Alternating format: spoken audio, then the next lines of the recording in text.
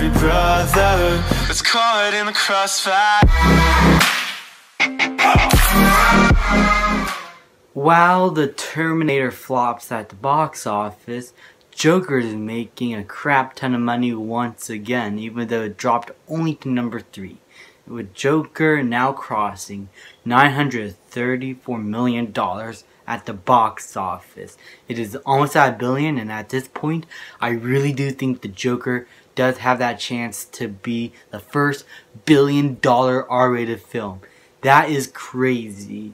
Usually, the $1 billion movies are for like big budgeted films, but this film cost $50 million and is making so much money. It doesn't even need toy sales or anything. No big marketing strategies or hype like Avengers Endgame or any of the Marvel or other DC movies. It's its own thing and its own movie, and that was enough to bring people into theaters.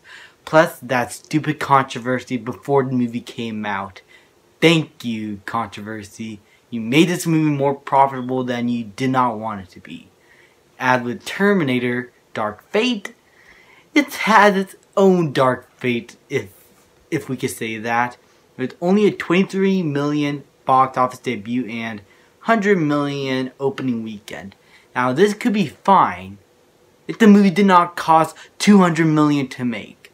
And while the audiences and critics on Rotten Tomatoes seem to enjoy it, and IMDb seems to be fine with it, Metacritic and people on YouTube do not like it. It's getting like very mixed responses. I haven't seen the film yet. I'll check it out myself and make my own opinion, but the responses is really mixed right now. And with so much controversy surrounding this movie in terms of certain things I try to keep away from spoilers, it is very much making people to stay away from this movie. And with it to only come out with $23 million, which is another low for the franchise, I really don't think there's any other ideas but for the franchise to continue on now. I think this is just going to be cancelled like with Genesis and Salvation.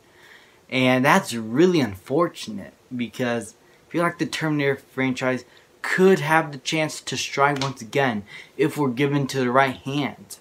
But no, it doesn't seem like it is, and I'm right now worried about this movie and how I'm probably going to leave the theater feeling about it. Don't post any spoilers yet from me.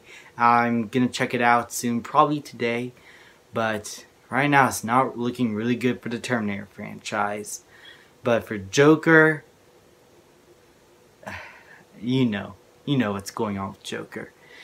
Thank you guys so much for watching. This is the box office update. Please like, subscribe, comment, and I will see you guys next time. So heaven, if you sent us down, so